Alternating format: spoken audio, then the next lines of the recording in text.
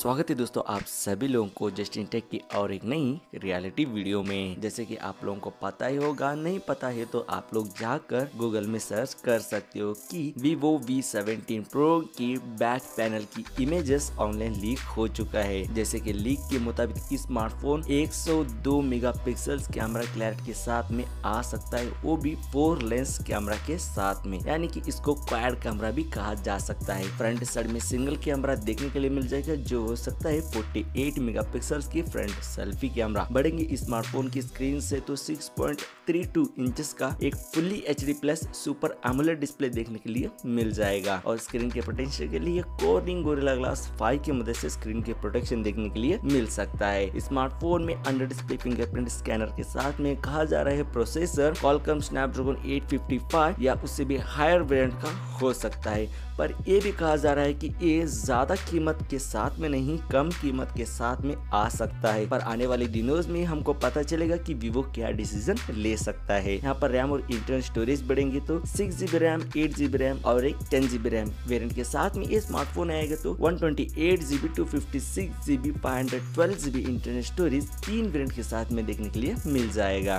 बढ़ेंगे battery performance की ओर तो यहाँ पर 5000 mAh की बिग बैटरी पिकअप देखने के लिए मिल जाएगा, वो भी फास्ट चार्जिंग के साथ में। कहा जा रहा है कि 30 मिनट्स के अंदर आपका ये डिवाइस आने वाले दिनों में चार्ज कर देगा।